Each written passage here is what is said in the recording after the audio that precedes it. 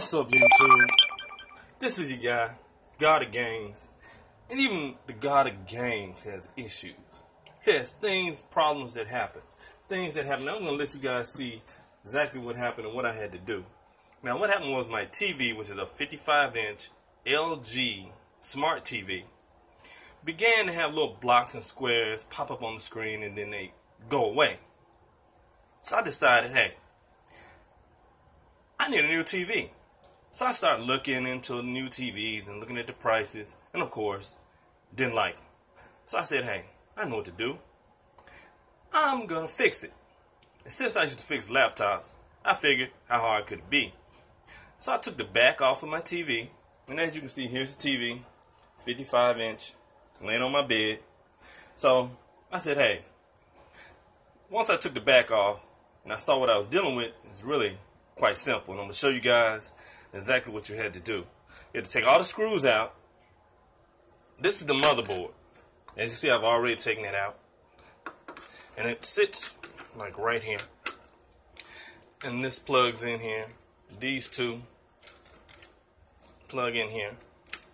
And you have to be careful with these, not to bend these ends. And there's a little locking mechanism here that flips up and down.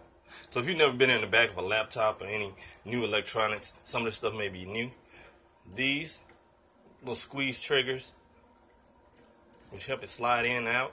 You gotta squeeze them together, hold them together, and then pull it out slowly.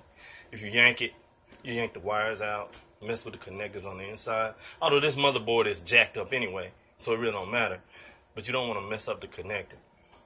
So this over here is another control motherboard, which controls the smart aspect of the TV and the screen. So this one costs $60 on eBay. This one is $60 on eBay. So once I get this one in, let's say, for instance, this one was going bad. I know it was. Oh, I forgot to tell you, this connector here, two connectors rather, that are right here.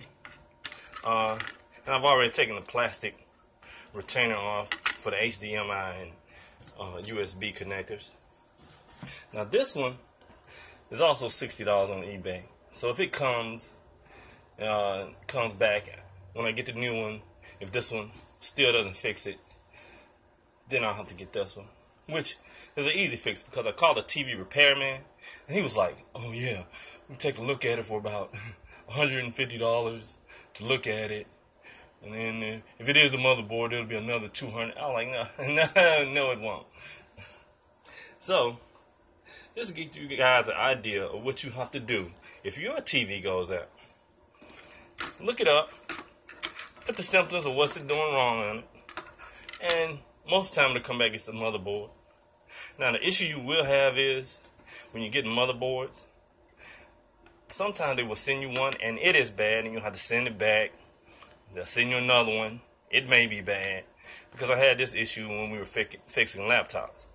That motherboards will actually come from the factory bad. So just something to look out for. But spend $2,000 for a new TV or $200 and fix it yourself.